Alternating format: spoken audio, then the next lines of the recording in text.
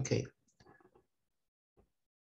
Okay, so first of all, I'd like to welcome everyone. Thank you all for joining us today. I'm Naomi Rankin. I'm the leader of the Communist Party in Alberta. And the session that we have planned today is to discuss the question of social services and social spending generally in Alberta, what the government policy is, what's wrong with it, what our party policy is. This is part of a discussion that's leading up to a sort of pre-election period so that these discussions will help us to refine and improve the platform that we put forward to the public during the election campaign. So we look forward to your comments and remarks on this. So I'm going to make a presentation. It won't be terribly long, and I hope that the bulk of the time we can have for discussion. First, I'd like to acknowledge that various people are attending here from different places around the province, which means that we are attending from the territory of several different treaties. It's the position of the Communist Party of Canada that we fully acknowledge the Indigenous rights, including the right of self-government of Indigenous nations, and that we support the struggles of Indigenous people for autonomy and controlling their own development within their own communities. We further acknowledge that the history of the negotiation of treaties has been one-sided, has not been entered into in good faith on behalf of either the British imperial colonial government or the Canadian government in the 150 years since Confederation. And that we are committed to the support of Indigenous rights, Indigenous self-government, and the renegotiation on terms of equality amongst nations. So on to the actual topic at hand today.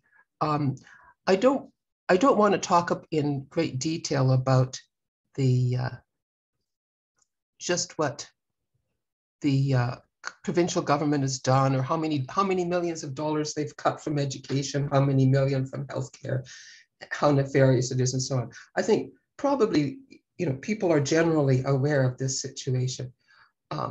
What I wanted to do is actually kind of take a step back and talk about the whole history of the strategy of capitalism with respect to the rights, benefits of the working class, and economic policy, really generally, to have a context, a historical context of why are they doing this, and why do they keep doing this? Why do they keep cutting spending and whittling away at social services? So it's kind of like a capsule history of the whole 20th century, really. I'd start with World War I, the end of World War I, and the Soviet Revolution. That a lot of the history of capitalism in the course of the whole 20th century has been in response to the Soviet Union, in response to the need to look better than socialism. So although there's also been a great deal of repression by capitalist governments over the course of the 20th century, this is one of the underlying themes, especially in the North America and the imperial center, the more developed capitalist countries, that there's been a need for the whole period from 1917 to 1992 to look better than socialism, to fend off the very powerful argument that socialism could provide a better life for working people. So it's given rise to the need to provide unemployment insurance, Medicare, subsidized education, some minimal social supports, such as welfare. In many countries, support for public housing. That's one area in which North America really lags behind compared to the European imperial powers. But that's not the only response that capitalism has had to the Soviet Revolution. There's also the response of naked aggression and attempts to destroy the socialist revolution. Immediately after that revolution, the various Western powers conspired to invade and attempt to overthrow the revolution. And it was a very difficult, close-fought battle for several years before the Soviets gained military control in their own territory. And even like on through the 20s, there's still this tension between the need to make some concessions to the working class to fend off revolutionary impulses and the desire to repress any kind of working class movement. So this became even more acute during the Great Depression, right? When obviously there's a great deal of misery, there's a great deal of dissatisfaction. That was the period of the development of Keynesianism as an economic theory, where the idea that government should deliberately spend more during downturns of the economy in order to stimulate demand, and that would help to prop up employment levels and smooth out the ups and downs of the business cycle. So Keynesianism was, in fact, more or less official policy of the state theory of economics for several decades. Immediately after the Second World War, once again, there were two different responses to the attractions of the Soviet Union, which, after all, up throughout the war were our brave Russian allies. The prestige of the Soviet Union in defeating Nazism was very high. So once again, there was a twofold response. One was a Cold War, a really severe, fierce propaganda campaign attempting to portray the Soviet Union as an aggressive danger to the world. But the second was the construction of the welfare state in the developed world. Once again, to provide enough mitigation of the effects of capitalist exploitation that workers would not be driven to consider a revolutionary alternative. But the post-war period also was a period of easy economic expansion for capitalism, because even because of the incredible destruction caused by the Second World War, there was really a need to rebuild. There were abundant places for capital to be invested. There were opportunities for capital. And this continued on really for a couple of decades until the obvious places for capital to go, the obvious investments were essentially saturated. But this was also the period of the decolonization and national liberation struggles around the world, in the civil rights movement in the US. So through the 60s, there was this expansion of social services, the expansion of the concept that people were entitled to some social safety net and some rights. But by the mid-70s, right, the decolonization had been essentially completed. The last outliers, like the Portuguese colonies gaining their independence, Mozambique in 1974, the Vietnamese military victory over the US invaders in 1975. So essentially, the decolonization was complete. But even from the earliest days after the Second World War, a neo-colonialist response was developing of ways to continue to exploit the former colonies without having direct state control. So the 50s and the 60s is also the era of CIA-sponsored coups and assassinations in countries attempting to assert their independence. This continues, like, under different names and different government agencies in the US right up to the present day. Policies of regime change against any government who attempts to assert their independence from the international economic order that the US imperialism wishes to impose.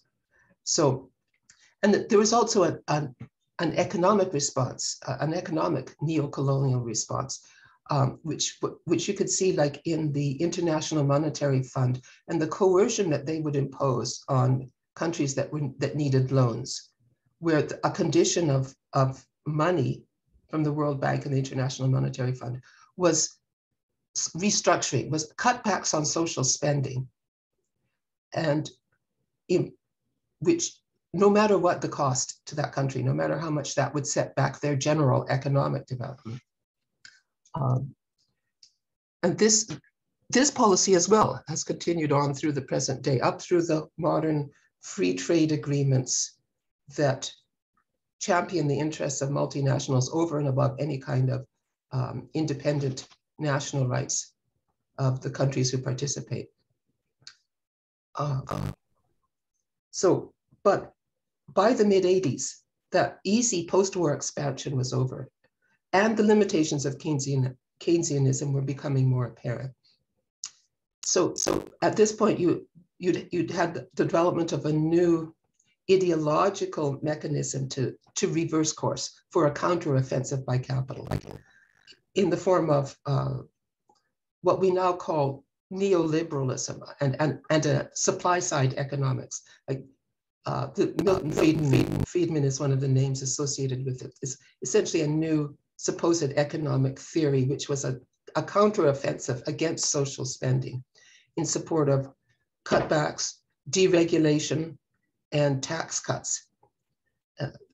So the 80s, this is the mid-'80s, this is the period of the election of Reagan in the US and Thatcher in Britain, when they began a very vigorous policies of deregulation, allowing much more free rein to corporations, tax cuts, disproportionately tax cuts to corporations, but overall, reducing in the sources of government revenue, and correspondingly, the cuts to social services, health, and education that would be necessitated if you have less in the way of government revenue. And of course, in Alberta, this came to fruition with the election of Ralph Klein in 1992, which also, this coincided with the collapse of the Soviet Union and the socialist countries of Europe. So this essentially opened up an era when they did not have to compete with the Soviets. They didn't have to prove themselves to be better than socialism. Like Thatcher openly saying, there is no alternative. So it came a little bit later in Alberta because our economy had been buffered by the enormous wealth of, coming from the energy sector, even with unnecessarily low tax rates and unnecessarily low royalties, which we talked about at our last meeting. There was still so much money floating around that the effect of cuts was not felt until 92, when Ralph Klein became premier in 93, when they began real wholesale cuts to health and education spending, and this has essentially continued ever since. With a very partial exception of the Ed Stelmach period. When Ed Stelmach was premier, he actually suggested that maybe they should have a look again at what would be appropriate royalty rates, and he was soon knifed in the back by his own party for this suggestion. So the Conservative Party, under whatever names, has all along been wedded to the corporate interest of the multinational corporations, predominantly those in the energy sector. And so over and over again, they've taken every opportunity to cut revenues by giving tax royalties holidays to those corporations, and thereby undermining government revenues, and relentlessly continuing to cut social services and whittle away at the standard of living, that the baseline standard of living. Right? In order to do this, though, they can't only make those economic cuts. They also have to attack labor rights and social rights generally, because people don't just passively accept these kinds of cuts. So this goes hand in hand with attempts to whittle away trade union rights. Under Kenney, they were particularly aggressive in this, in trying to essentially prevent labor unions from doing anything in response to any of these government campaigns. So I'd say that the election of Danielle Smith is essentially, it's simply a continuation of the same policy that every subsequent premier now for some period of time, setting aside the interregnum of the NDP, every succeeding conservative premier has been more and more right-wing, more and more subservient to these corporate interests, and more and more willing to cut social spending. So like under the Kenney regime, they were whittling away. I mean, there were major cuts to public education at all levels, 500 million, major attacks on healthcare, attempts to destroy, any kind of public housing or subsidized housing, like real, serious privatization, cutting the cost of living index, like essentially effectively reducing AISH, assistance for individuals, because, which supports the most vulnerable people at the lowest possible level of subsistence. So it's quite clear that there's really no limit to how low that they can go. The only limitation is how much will the working class organize itself to fight back? And so this is the open question, and this is the point at which we have to attempt to intervene, we as communists. How much what can we do to help promote a mass movement that will have a clear understanding of these kinds of cutbacks and will fight back against them and respond and have a positive program of its own, with a different way of approaching this. It's not inevitable that those particular corporations must have the upper hand in all matters. That's a political response, and there can be a different one. So the Alberta Federation of Labor, recently has had several campaigns, despite the fact that they're hampered by having to also fight just for the bare right to express any political opinions in the name of the labor movement.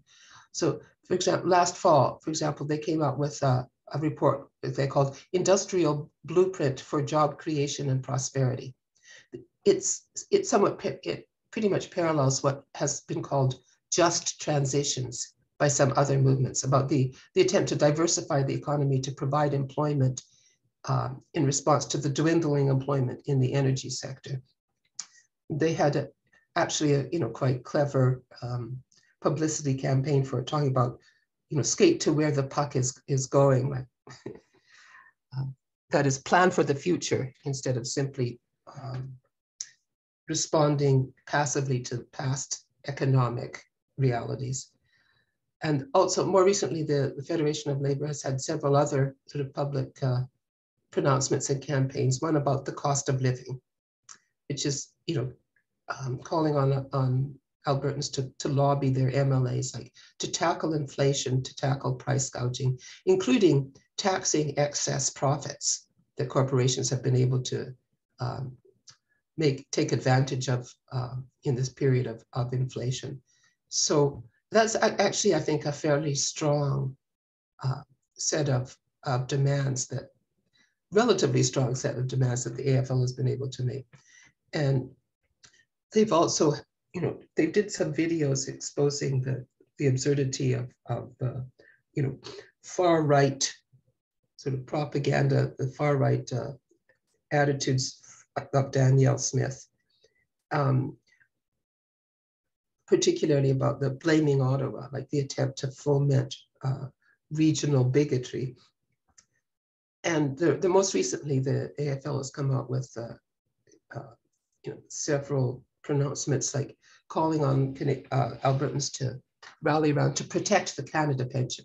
like to attempt to foil the conservative attempt to provincialize the pension, to seize the Alberta section of the Canada pension, which we know would be a pretty bad idea, because we can be pretty sure that they would simply use that as a slush fund to continue to subsidize the energy sector, and then it would be all gone, along with our possibility of having the pensions that we in fact have been paying into.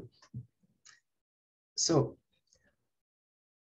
but I'd also like to just talk about what's the underlying cause of why this counteroffensive against social services and against social spending. Essentially, it's a counteroffensive against government revenues and government conducting the economy. And it's not just an abstract ideological objection to government being involved in the economy. There's real reasons why the corporate sector finds itself up against the reality under capitalism of a declining rate of profit. This is, going right back to the mid 1800s. Marx and Engels, studied this and talked about the tendency of the rate of profit to fall, essentially as all the most profitable areas of the economy are invested in, and those parts of the economy are saturated with capital. There are fewer and fewer opportunities for capital to make a profit. In fact, the reality is that governments don't behave in a laissez-faire manner. None of them ever have, including the ones who most claim to be led by that kind of ideology. They, in fact, intervene as much as they can to provide opportunities for corporations to invest and to eliminate the risk to the corporations, to guarantee profits for investments that may or may not make economic sense from the point of view of producing value. They still, in fact, the governments, including the parties that most claim to believe in small government, they only believe in small government when it's a question of intervening on behalf of the working people to support their standard of living and their labor rights. They do not, in fact, engage in that same kind of small government behavior when it's a matter of subsidizing corporations, even the largest of them. So this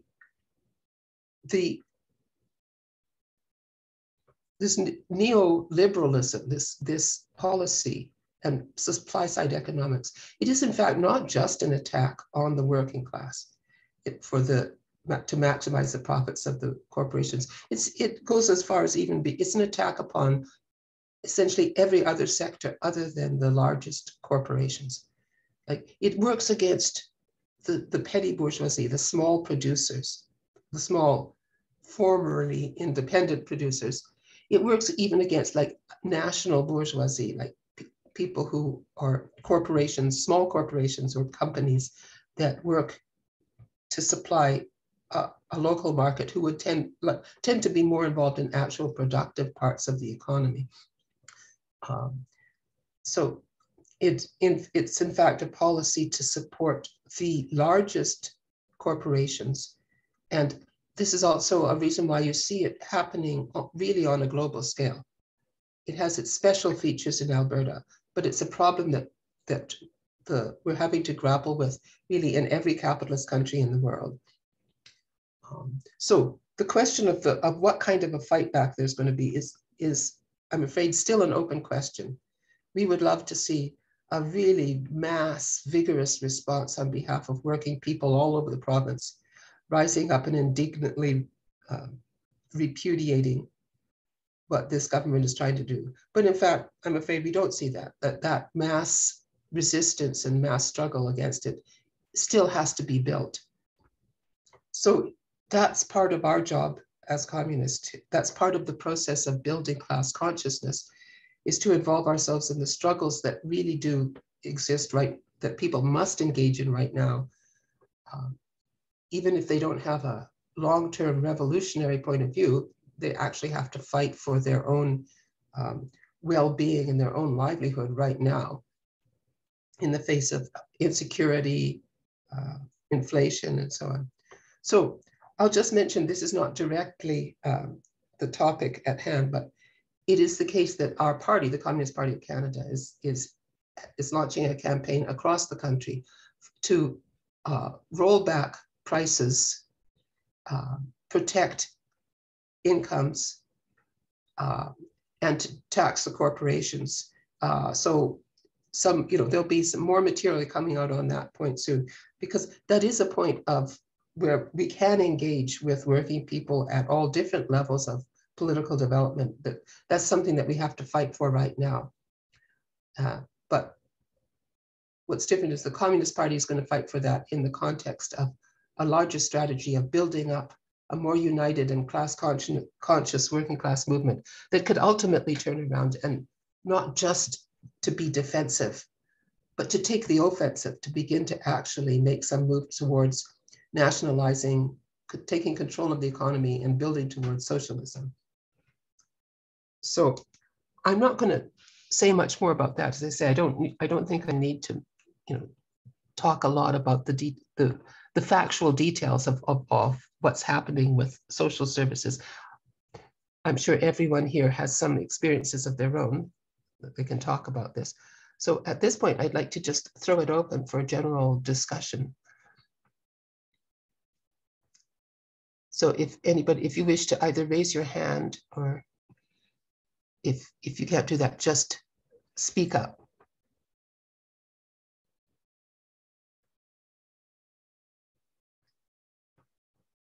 Okay, I see MJ. I'm not sure who that is, but yes, go ahead. Hi, Naomi. It's Morgan. Oh, yes. How are you doing? Super good. I just finished reading Wage Labor Capital by Marx, and I'm also often working on foreign policy. So thinking a lot about the inflation crisis and the affordability crisis.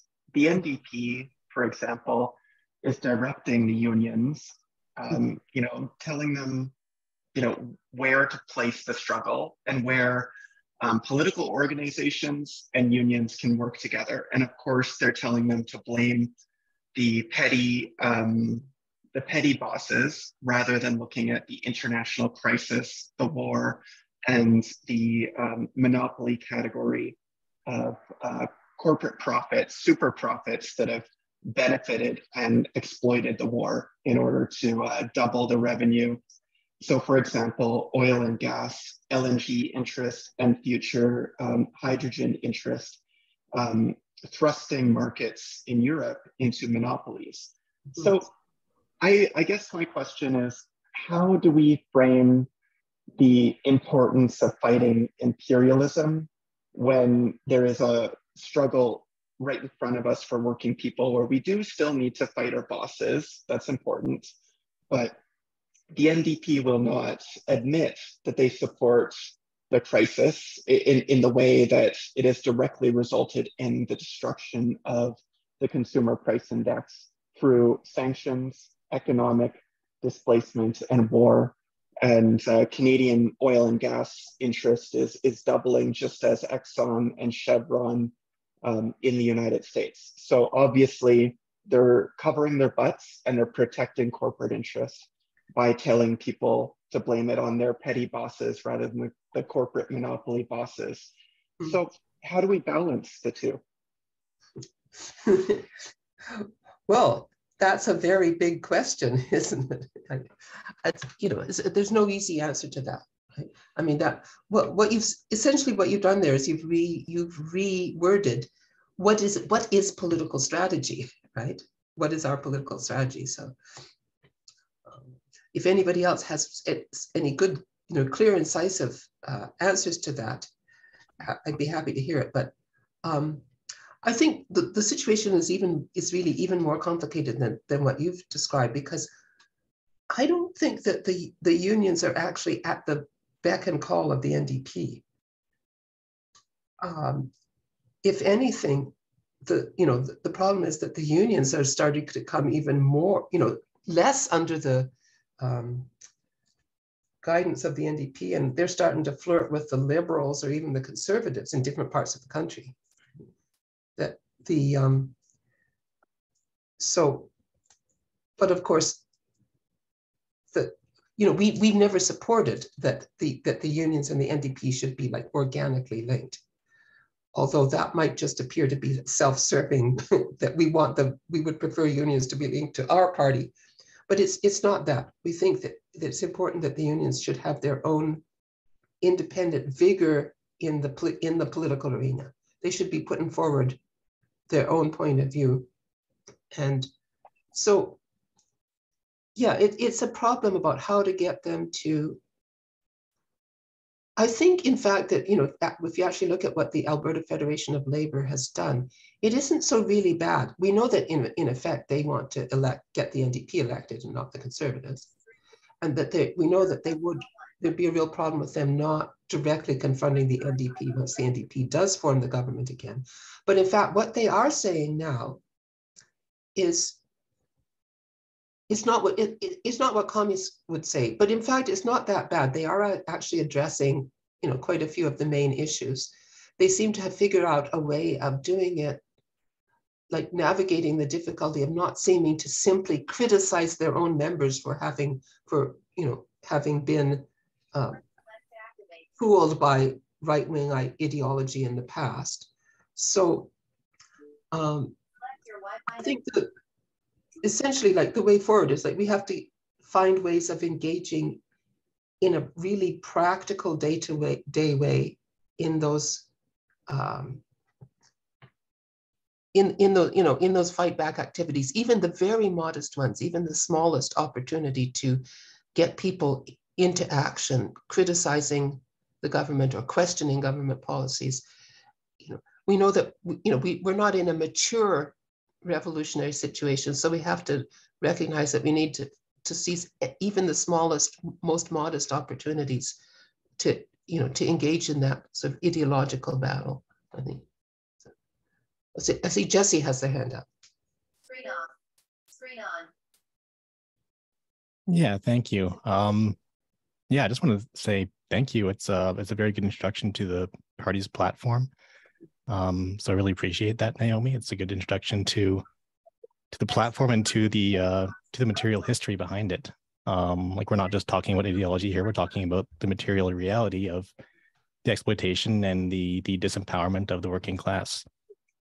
And the question that seems to be asked right now to me is like, what can be done to help along a mass movement? And I think part of it personally is that no one talks about what this mass movement ought to look like. We talk about it as if it's going to be a mass movement against the government, but as you said, the government itself is at this point subservient. You might even say like a victim of large corporate interests. Attacking the government isn't going to be helpful so long as they're being so heavily funded by these corporate interests. So my take is and has been based on action that was taken by the Japanese Communist Party shortly after World War II. Has a history of successfully corporatizing industry as a form of protest. Sorry, can I just interrupt for a moment? I think Blythe, I think your mic's on. We're getting some noise. Can you mute? Oh yeah, a little bit. And I see Helen as well. Like, whoever is not muted, please mute themselves. Other than Jessie. Okay, carry on. Mute. Yeah, just talking about corporatizing industry. The Japanese Communist Party has a history of some very heavy success in corporatizing industry as a form of protest and as like a form of seizing the means of production and direct action taken to empower workers and disempower capitalists. That is taking over industry and essentially kicking their bosses out, but continuing to work under a new cooperative being formed by that workplace. Until the police come. But like, it doesn't necessarily need a lot of people to get started. It just needs to happen in multiple places at once and just to get that ball rolling. And I think you were talking about clear-cut goals like elections where you can say cut and dry, we have done this. is that sort of cooperatization something that could be positioned as a potential goal in that matter? I know it's a large goal, but it's at least a direction that can be taken. Well, it's what you've talked about. It's a very interesting thing. Like it's kind of a sort of a form of kind of direct action, like where people just immediately, as opposed to having a sit down strike, they lock out the bosses kind of. So, but again, it just all depends. There's all different kinds of strategies that can be used. And depending on the context, they could be a good idea or a bad idea. Right? Some, like, even if we look at like nationalization, generally speaking, we advocate for nationalizing all the commanding heights of the economy, all the major corporations in corporate entities in all the major sectors, banks, mines, railroads, the energy sector, so on. But even nationalization can sometimes just be used as a tool of government to subsidize corporations. Like if they take over a failing company, and pay for it, essentially they're bailing out, they're subsidizing the owners, they're paying the owners of that corporation for their failure, and they're taking on the subsidizing the rest of the economy by keeping a non-profitable corporation going. So even nationalizing can be used against the working class. It can be used to continue to funnel more of the wealth of society into corporate profits. Sometimes some of those kinds of actions, like taking over a factory, can be, like a step forward for the working class. There's other times when they've been fooled into buying out the bosses of a failing company, so that the former owners are guaranteed their price, but then the workers are stuck with the debts and the company that's going to fail. That has happened in the past too. So there's been occasions, when our party has advised the workers that maybe it's not such a good idea to form a co-op and try to keep that plant going.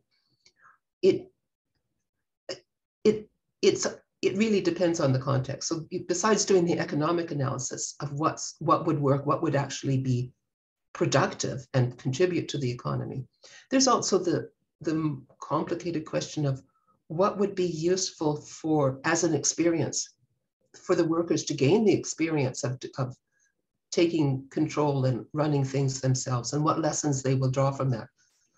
How will that help to contribute to the development of class consciousness and class unity? Again, really, a really complex question, no very simple answers for that. But obviously, there's really no strategy or activity that would be totally off the table. It always depends on the context about what would be helpful. So, Trace, go ahead.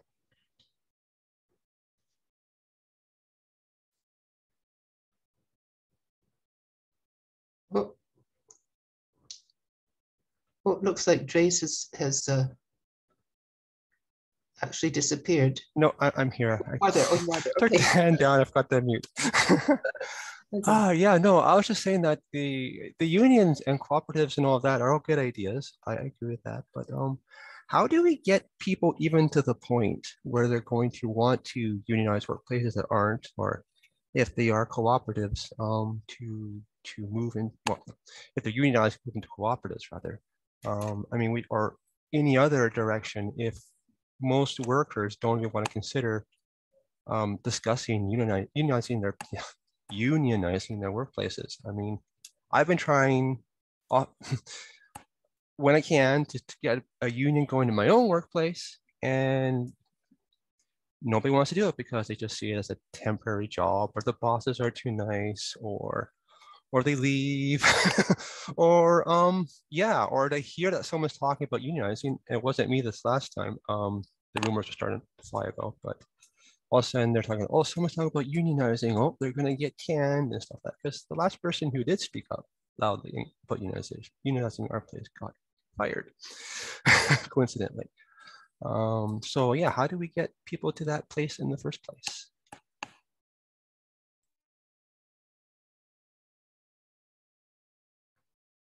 Okay, everybody's asking the really big strategic questions here.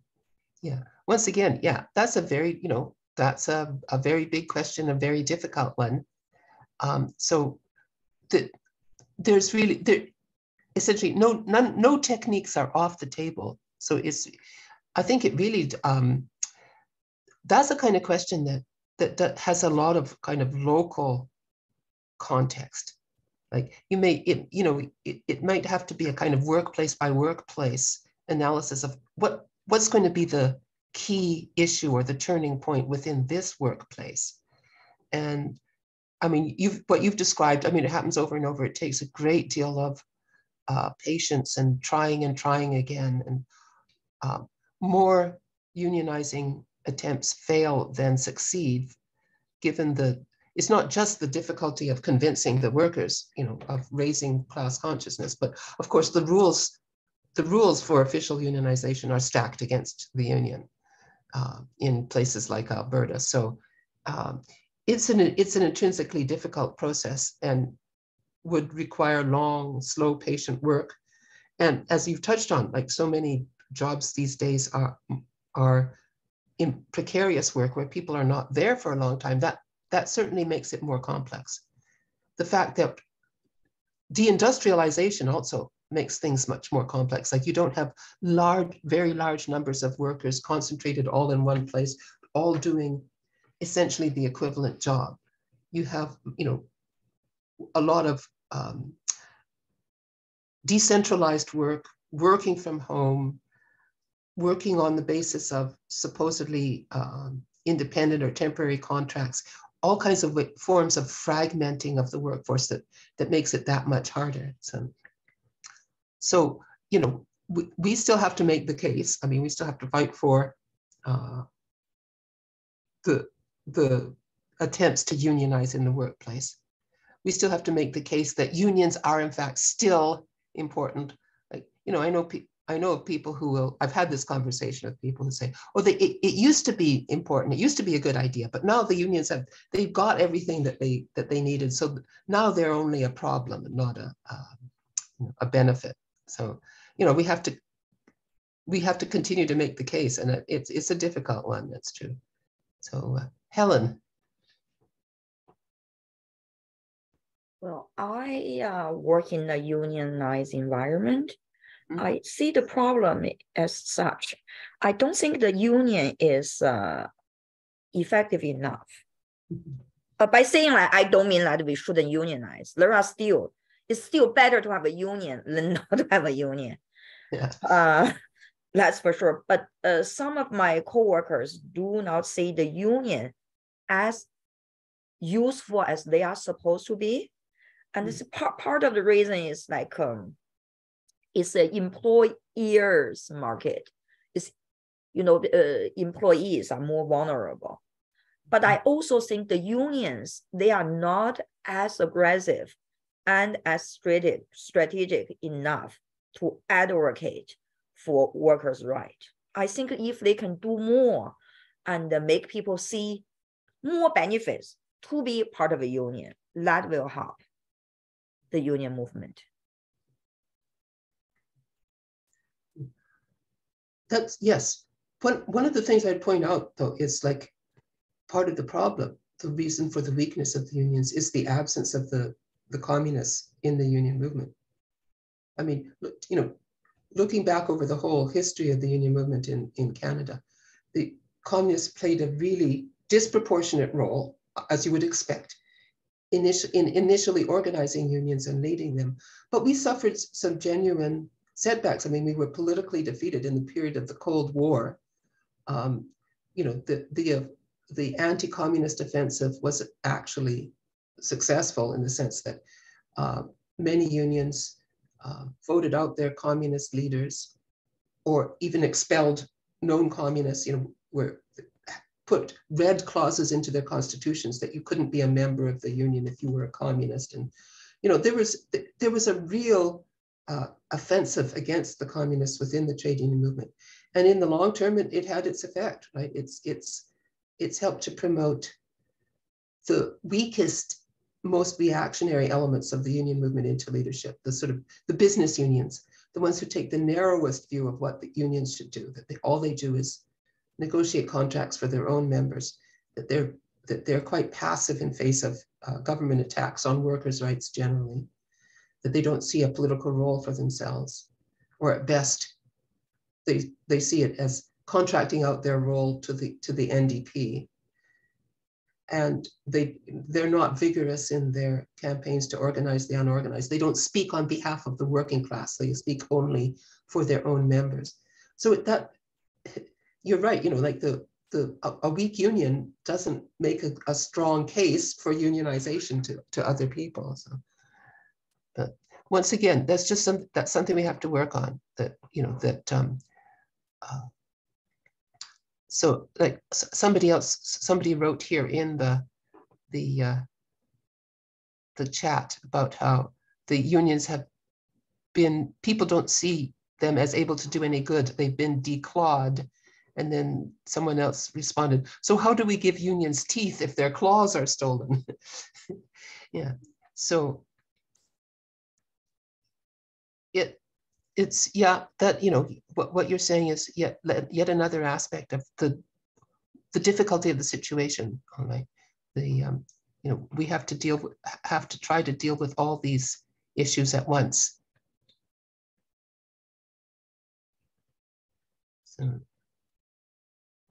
So I see people are putting things into the chat, which frankly, I'm not able to follow along the chat and speaking as well. So maybe I'll ask some people if they want to just actually repeat what they said, put in the chat, and, you know, say it here in verbally in the discussion. So yeah, see MJ again. Yes, go ahead. Hey, Naomi. I know some of the people in the chat have also spoken to me, I think in the last year or so. And I was saying that, you know, you have to educate while also doing all these other things at the same time, because we're starting at a baseline of not even just zero, but there actually, a lot of people are anti-communist in the sense of Cold War propaganda and other elements of our country's history has turned people against anything useful. So you kind of have to de-escalate that while also trying to activate them. And so there is no base. If you were to start a union with a bunch of people who are anti-communist, eventually it will burn down, right? So you have to kind of do everything at once while also starting somewhere. And I think that brings me to some, you know, conversations I've had with some people I recognize. One person asked me last year, you know, he wants to start a union, but his workplace does not have one.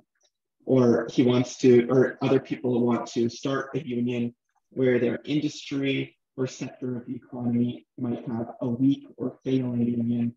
You know, what do we do when we're starting from absolute zero? Yeah. Right. Well, in fact, though, we aren't starting from absolute zero. There are unions, right? The fact that unions even exist and have an official, you know, recognition in our country is the outcome of long, difficult struggle. And so it's not this, it isn't quite starting from zero, but it's starting from a situation which is even more complicated than zero, right? Because of the, you know, of past history. But I'd also like to point out that there are ways of getting involved with people, of getting people actively involved in struggles without having to wait for them to come around to be socialists or even, you know, particularly progressive. If an issue speaks to them, then, you know, if you can talk to people about the issues that affect them and talk in terms of what can we do to work together to fight for a change in government policy or to put forward an alternate policy, that in itself is is beginning a process of that we would hope might result in people reevaluating their political assumptions. Like, for example, Corrine could probably talk more about this. Like the campaign up to prevent coal mining in the parks was a rather successful in the sense that it did draw in different social groups, because there were different groups who would have been adversely affected by coal mining in the parks, besides the environmentalists who opposed it. From a general principle, there were specifically the parks and wilderness, the mountain climbing kind of people who wanted the parks preserved, but there were also the agricultural interests downstream who would be threatened by the contamination of water that they relied on. In southern Alberta, it's rather dry, and they need that water. So people who would not normally be considered in the front ranks of resistance to the government could be all drawn together to support a campaign. In this case, the campaign to prevent coal mining in parks, because it was in their interest to do so. So we don't only talk to people about abstract ideas. I mean, I think actually the entrance point to a conversation is to find where they have an interest in common with the working class.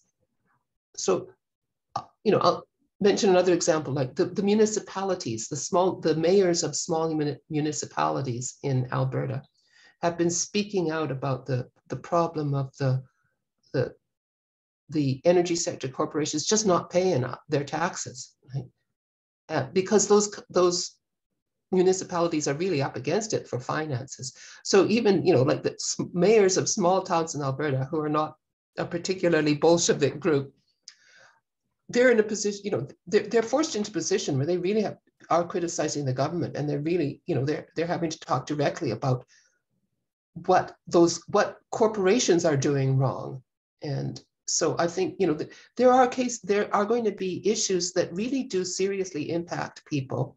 If we start with talking about the issue that really does affect them, and as much as possible relate that to larger issues and to other issues, to bring more and more of those people, diverse people, together into one movement with one program, that would be success. So I see Corinne's hand is up.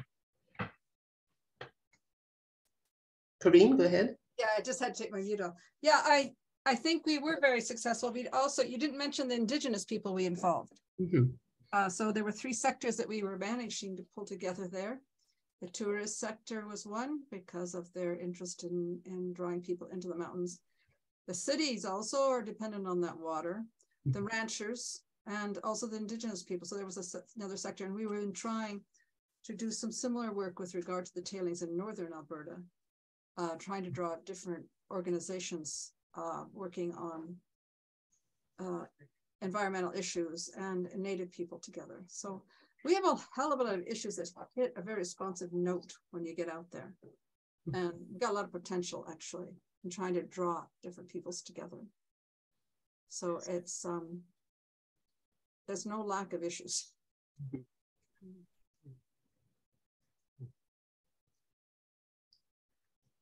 But I do think that,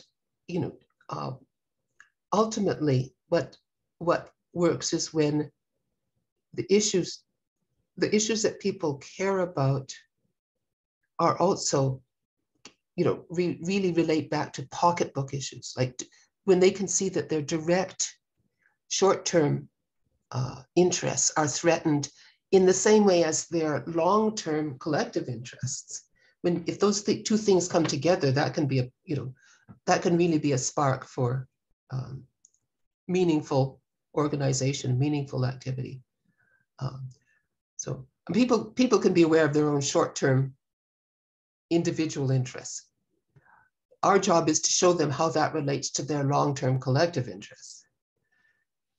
This is whether it's unionization or really any political activity or political movement as well.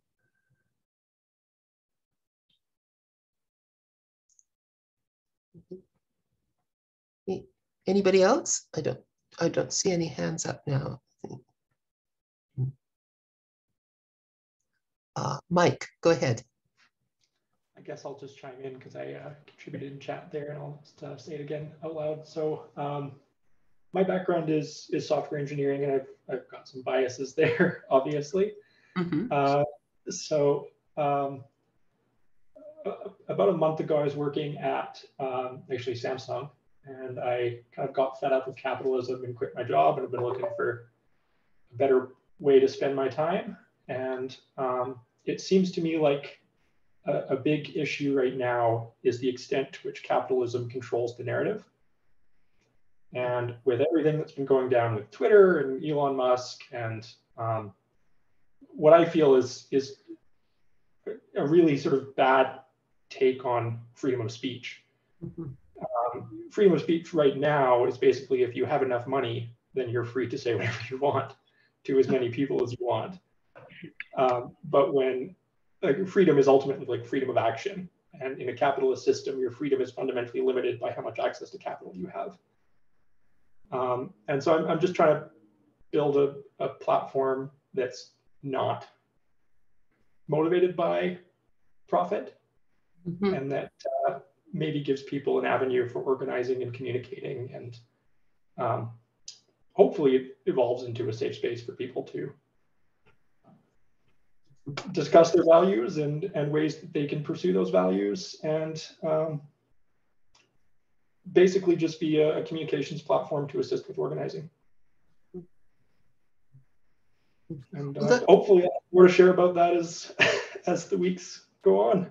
Yeah, right. Well, that's great. I mean, one of the areas in which, you know, just in practical terms, we have not fully exploited the opportunities that there are for, you know, online methods of communication, you know, just basically any kind of modern forms of communication. We're not, you know, we haven't been at the forefront of that. At the same time, it's, you know, we have to always kind of keep in mind that real on the ground organizing is our ultimate goal. So I'd be, you know, really happy to see if you have, you know, can come up with tools that could be really helpful. So that's definitely the plan, and I'll maybe try to bug you guys for some feedback once I'm a little bit further along. Mm-hmm. Yeah, sounds like a plan. So okay, so but I think it's as we're saying before about the whole idea of nationalizing or creating workers' co-ops or whatever. It all depends on the context. Like any tool could possibly be used, you know, by either the working class against the bourgeoisie or by the bourgeoisie against the working class. And of course, right now, it really, you know, you're right. It's really the bourgeoisie has the upper hand in maintaining control of the means of communication. And it's all the worse in that there's a superficial appearance as if it's totally open, like anybody can get on to those, and anybody can say anything, and there's freedom of expression and freedom of speech and so on. It gives more of an illusion that as if there really were a level playing field for the contention of the ideas of different classes, when, as we know, really that's not so. But that's one of the reasons, like it's part of our actual party platform for that we had in the last provincial election, and I think will continue to be part of our platform for this election, is to have a public utility for this purpose, right? So that, you know, a utility that really could be run as a nonprofit, that really could be a means of that, something that would provide equal access, right? Where Absolutely.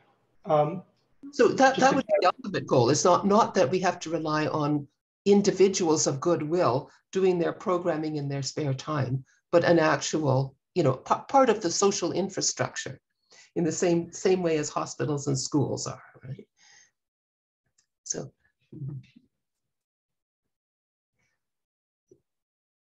So Dre says, maybe we should go back to paper missives. Well, actually, we do use paper. Like it is the Communist Party has a newspaper, People's Voice. And it's our policy is to continue to produce a paper printed version, right, of every issue. Because in part, that helps us to be able to distribute it in ways that we couldn't, to places where we might not be able to just gain people's attention. Those same people wouldn't necessarily go online to People's Voice if we're handing them a paper at a picket line or a demonstration or a meeting or some kind of gathering. So, and we want to retain the possibility of, we want to retain our own capacity to produce paper printouts in the event that we actually, get excluded from various kinds of online forums. So. Okay, so I see some hands up, MJ again and Corinne again. So I guess in order. Oh, looks like MJ lowered his hand. So Corinne, go ahead. I just had a wild sort of thing in my head. Someone is talking about organization. I had wondered if during an election we could somehow get a regular program going, like Zoom program, where people could, if they got the literature, we could have a print of the Zoom thing on the leaflet, and people could come in to join and discuss questions and things like that. It's something that's happening with Eve Zankler on Mondays at 4. And I notice I kind of get into it because I get a routine going a little bit.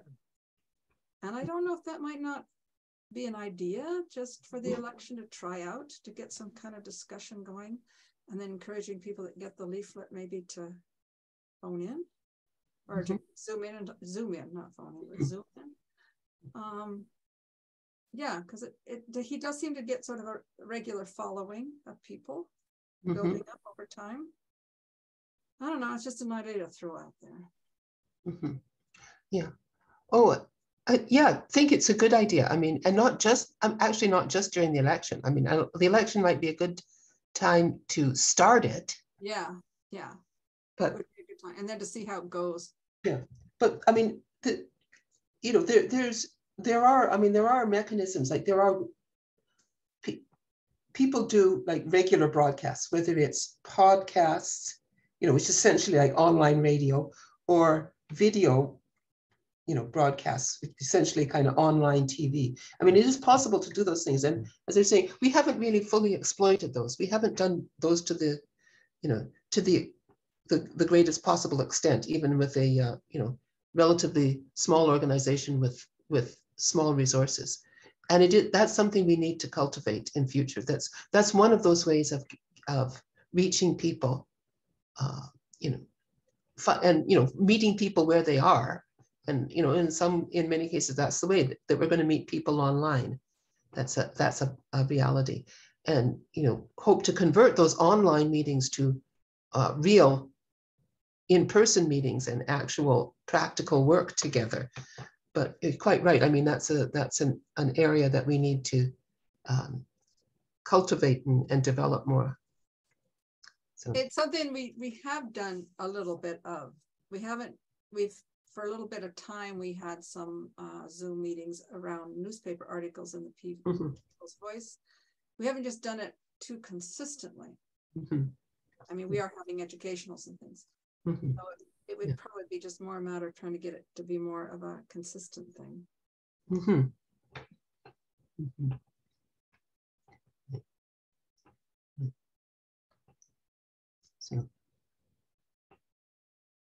So, okay. Okay, anybody else? So, and I see that there's a few people who haven't spoken up here, so I'd encourage you, anybody who hasn't spoken yet, got something to say.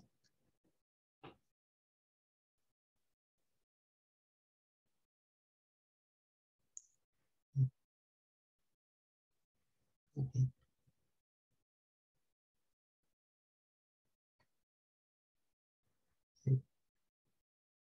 So I see that something that MJ just put into the chat about so many things to learn from other elements, being left liberals or even Greens.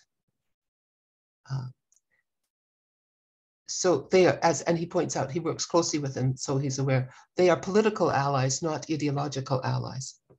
Yeah, I think that's a useful, important point for us to remember, is that we need political allies. I mean, politics is the business of creating alliances. If we insist that we refuse to ally with anyone who doesn't agree with us on all points or isn't ideologically aligned with us, we're going to have a very small group of allies. And so really what we have to develop is, we have to develop our capacity to create the broadest possible alliances, like find the greatest number of ways in which we could possibly find some basis of agreement, some way of working together with people, even quite distant from ourselves ideologically, because that working together is the mechanism that will start the process of actual discussions, of actually grappling with those differences, and hopefully that people would learn from experience that their ideology would come closer to ours. We feel confident that Marxism does really describe the world accurately, so that the more experience people have in political activity, the more they're going to come around to a Marxist point of view. I mean, we feel basically that reality will speak for itself, and so real life working together with people, would always work more to advantage than holding aloof from them. If we can find any forms of agreement at all. So, on even, as I said before, even the smallest, most modest, practical kind of opening to find some form of agreement and some form of practical work. Yeah, so MJ, go ahead. Hey, Naomi, sorry, I keep putting up and down my hand because I don't want to hijack. So yeah, like there's so many things there. I won't go into the Greens and the left liberals like Eve Engler. He's so useful. He's so good as an activist. He's not very strong on ideology, but still useful. And there's still so much that we need to learn too. And for people, I think, on all different levels of the struggle, there's this brain drain of resources, means, knowing what to do and how to do it. And with so little resources, we kind of have to, we're kind of told to jump right into the fire and to kind of jump through hoops and punch in all directions. But, some of it is really just breaking it down into the smallest components of like, how do we make a poster?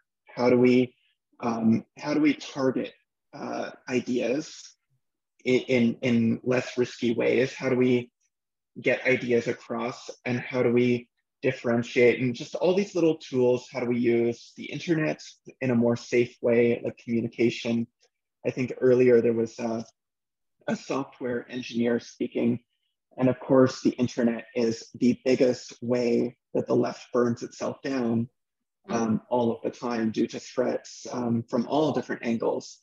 So, we have to be open-minded, but I think that in the last year, I've really realized that the issues are so dire that the minute I stop doing anything, I just get so bored and I have to find a new way to do something. So even dropping like a dead drop, a poster that does nothing, a poster that literally does not connect to taking money, getting people who would probably end up being more problem than ally, but just convey a message like, this is stupid, or this other thing is great, even though they don't need to know who we are or what we're doing or what we want them to do eventually. We just want to plant seeds, or, using some of what the anarchists have kind of done, which is really just spray paint things in ways that are meaningful and get people to think in different ways. And I just think that there's so many tools that can build consciousness without directly putting people at risk, or even on resources of absolute zero for some of us who are trying to kind of stay in the game on other issues, but without any local organization or local education or local elements of safety. For example, policing won't keep us safe if we're communists, or in other elements of being disabled, people of color, LGBTQ people, lots of other elements where there's not much safety. With useful politics being, having a poster that says, oh, we're this organization or that, might draw people to come to that organization just to trash it, for example. So, there's lots of different ways. And I think a lot of the struggle is just, what tools do we use? It's like, where do we begin? And where is, how do we do that? How do we be useful? So yeah, I was just gonna end my brainstorm there. Sorry, just mastering the ground game is a matter of learning how to do things that others are doing, but then adapting them to the conditions. So, obviously a lot of other people can do a lot of these other things, like use the internet in ways that are much safer. I know the Green Party can swear and be really unprofessional and super fun and really funny, but I can't. I have to be behind an anonymous name and organizational front, because I can't be targeted in the ways that they would target Marxists. So I'll end it there. There's just so much to learn and so much to adapt to the conditions. Okay, Jesse? I think we also need to think about who we're targeting with this education and this propaganda and this advertising. Because right now the lumpen proletariat is very, very active in Alberta. And right now they're being manipulated, and they're being, in a lot of cases, paid off by reactionary elements. These are mostly rural individuals where I have, at least from my experience, maybe I'm wrong, but rural communities don't really get a whole lot of exposure to the Communist Party. So that might be something to look into as well.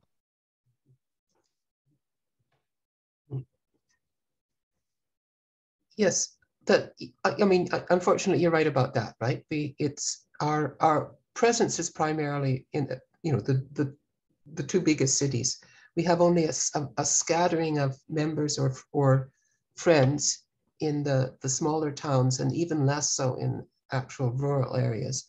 But I think part of thinking strategically, though, is not just where the greatest numbers of people are, but who's most important to the economy. And I think it does come back to the working class and to the those who are basically two sectors. One is like the energy sector, the resource extraction sector, because that is the basis of the economy in Alberta. I mean, that's not what we want it to be. We would prefer to to see it diversified. I mean, it's our policy that it should be diversified, and we should be developing secondary industry, to provide employment and to increase productivity, that we should not remain a resource extraction economy. But the reality is that's the case. And so the workers in that sector are are really important. The other being the public sector workers, because they're the ones who are at the front line of the attack. They're the ones directly under attack when funding is cut for healthcare or for education. Those are the workers whose jobs are most directly involved, or whose working conditions are most directly affected. But also they do have more of the large scale union organizing in Alberta, really, than any other sector.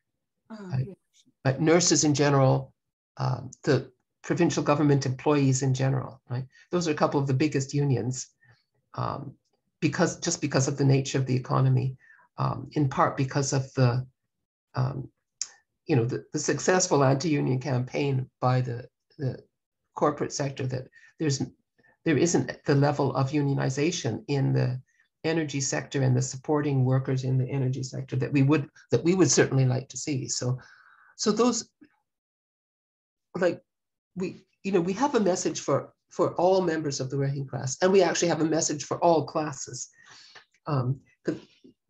Even some members of the bourgeoisie, like the smaller national bourgeoisie, there's maybe a role for them in an anti-monopoly coalition. But nonetheless, the strategically important workers are, I think we have to sort of focus in on who's really the most important with our limited resources. We're not going to turn away anybody who's interested in coming and talking to us. We're not going to repudiate opportunities to talk to others, but I think our planned campaigns need to be focused on some sectors of the working class, and the ones that are, I think, most susceptible to the message and most important, even if they're the ones not so susceptible, the ones who are strategically most important. So, well, I'd throw in a third category there, which is because of the long-term importance of organizing people who are now in precarious employment. That's another set of workers, very numerous, that we should be paying particular attention to.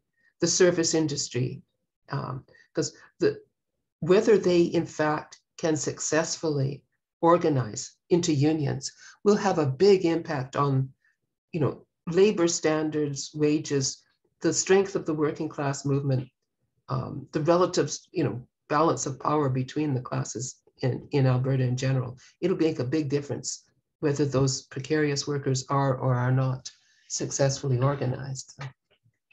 Yeah. Corinne?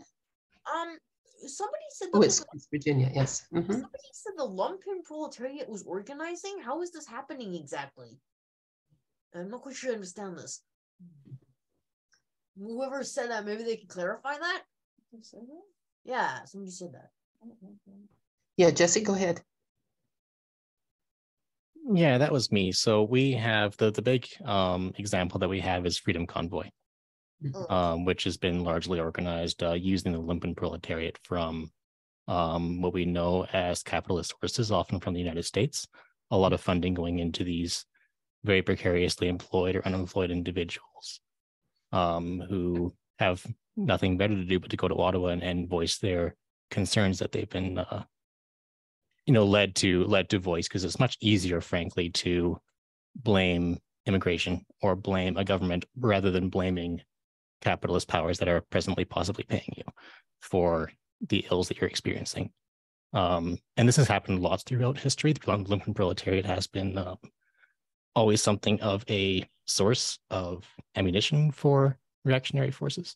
And we're seeing that now in Canada. Well, do those people make their living at a crime and somehow they're being paid to be in the Freedom Convoy or something like that? Some of them are, yeah. Oh, how do you know? We have sources suggesting that they have been given money. Some of these major players have been given money from large corporate interests, including from the United States. Oh, okay. And they make their living at a crime or something like that? I'm sorry? And they make their living at a crime? Make what a crime? They're living out of crime. Oh, no, they're not living out of crime. The lumpen proletariat aren't necessarily criminals. I thought they do include the unemployed, the precariously employed, and those who tend to form themselves around that underclass. Well, I think it's complex, right? Like, class is actually a complex thing, and there aren't necessarily really clear-cut dividing lines. Like, what divides the precariously employed worker from the precariously employed lumpen? There's many factors. There's fuzzy boundaries. So, like, the most sort of iconic and clear-cut definition of, you know, like where it's really clear that somebody's lumpen would be like they've never held a job, they engage in petty crime for a living, you know, they're socially demoralized and, you know, alienated from working class members of their family and so on. You know, that would be really obvious cases. But there's all, you know, there's just lots of gray areas in between and sort of intermediate cases. I think, you know, we can say that even without making the distinctions between the lumpen proletariat and the working class and other classes, that people who are insecure, like that their employment is threatened, even if they're not in what we refer to as precarious employment sectors. People who are insecure, you know, their fears can be played upon by the you know, right-wing propaganda and the populist sort of movements and so on, that, you know, of essentially attempting to turn workers against each other with, you know, scapegoating and false explanations of where the problem comes from. So, you know, when people are scared, they're not thinking straight, essentially. So, so the precarity of their employment and the insecurity of the long-term job prospects is it's an important factor, and that's the reason it's really important for us to address the issues of what's some call just transition, like to focus on, you know, full employment and income security, to actually address the real, you know, fears and worries that people have, to bring them around to a, you know, a more realistic and more class conscious point of view. So I see a couple of hands up here, John and then Scott.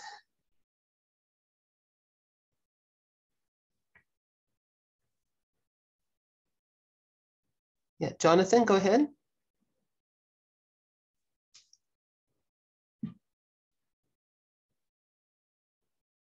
Oh, sorry, we're not hearing you.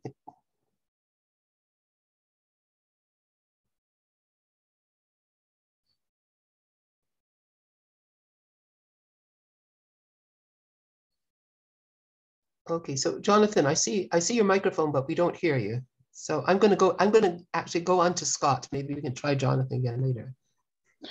Hi, thanks, Naomi. I just want to double check, make sure you can hear me. Yes, we do. Awesome.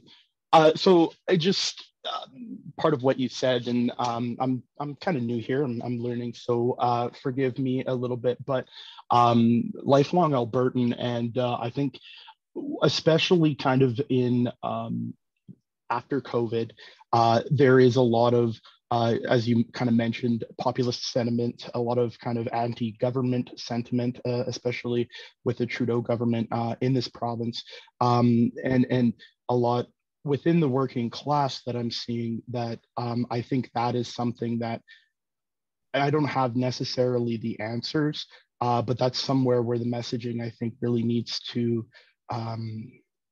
focus on trying to harness that populist energy, but for you know, a communist cause, because at the end of the day, I believe it is possible, but it hinges, I think, as it continues coming up, it hinges on education and trying to be able to approach some people across Alberta where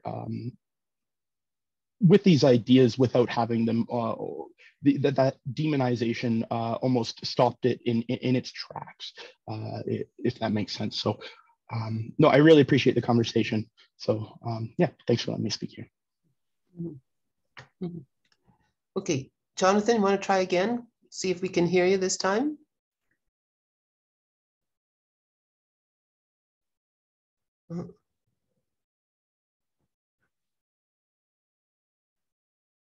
Sorry, we're not getting anything from you there, so.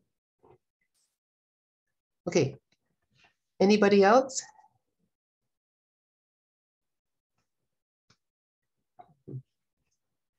So, oh, I see he's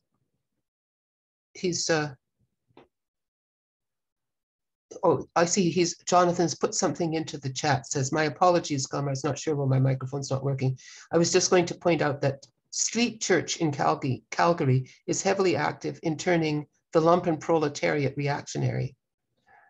Yeah, so, yeah, but there again, it's, you know,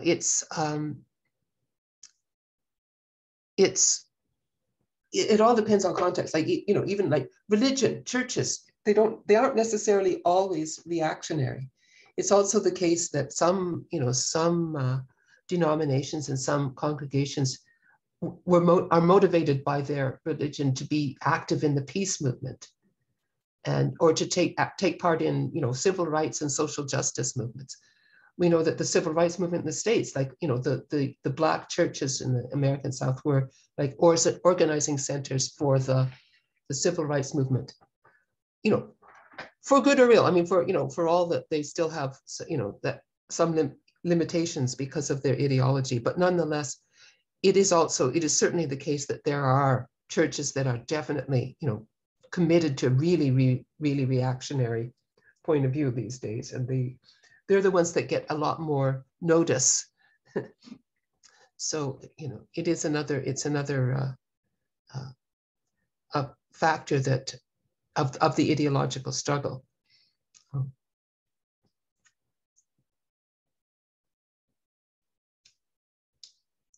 Yeah.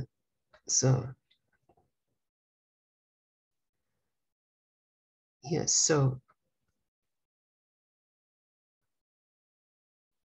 okay. Okay. I'm sorry that Jonathan's apparently not able to speak to us directly. Anybody else?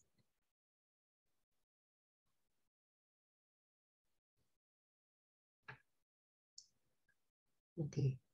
So, okay, I'd like to again let you know sort of what we're planning over the next little while. Basically, to have a discussion that's more directly focused on revising and developing our election platform. We know that the election's coming in May. So we're actually planning a provincial meeting on March 19th, in which we would, you know, have the sort of wrap up the discussions and vote on what will be our election platform for this coming election this spring. So we hope to have more discussions, and including if people want to make suggestions in writing for what would be what should be parts of our election platform. We started, you know, the first draft we started with is the one that was our platform in the last election. And I think it's held up quite well, you know, stood the test of time. But of course, new things have happened since then. You know, the situation, you know, the whole pandemic, the war in the Ukraine, the, you know, recent uptick in inflation and people's concerns about the cost of living. You know, these aren't reflected in there, and they, you know, I think they need to be addressed as well, like how those issues play out at the provincial level. We should, you know, have some points in there in our program for that as well, our platform. So this is discussion we'll be having over the next month and going into the election period, but also you know, we need to grapple with how we're going to publicize and promote our platform between now and the election. So this will also involve the practical work of making use of